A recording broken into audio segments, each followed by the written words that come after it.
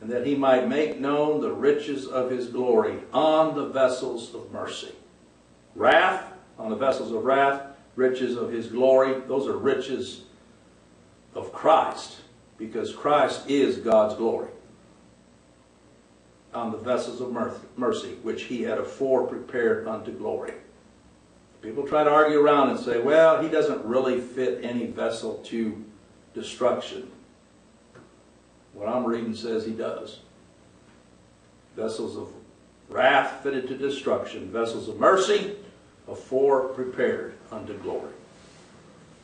Even us, whom he hath called, not of the Jews only, but also the Gentiles. See, this is God's Israel.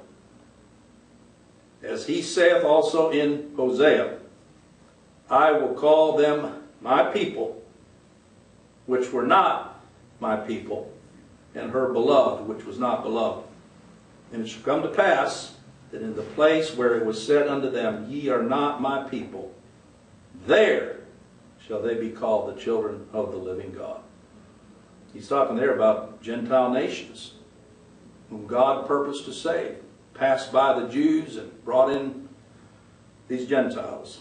Isaiah also crieth concerning Israel, though the number of the children of Israel be as the sand of the sea, notice, a remnant shall be saved. Think about Noah and the ark. There are only 8 persons saved alive.